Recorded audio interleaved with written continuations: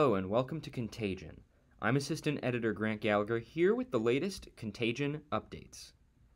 A systematic review highlighted hydroxychloroquine's ambiguities.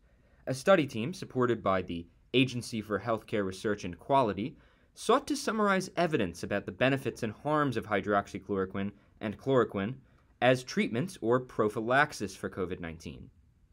The study team ultimately concluded that evidence on the benefits and harms are weak and conflicting. In other news, early links between heart disease and diabetes with coronavirus severity caused some to fear that ACE inhibitors and ARBs might worsen outcomes during the pandemic. A recent systemic review finds little evidence to back those fears. And lastly, in an interview with our editorial director, Dr. Kelly Caucutt shared her thoughts on COVID's impact on healthcare, as well as why it's so important for clinicians to simply take breaks. For more on these stories and the latest infectious disease news, visit contagionlive.com. Thanks for watching.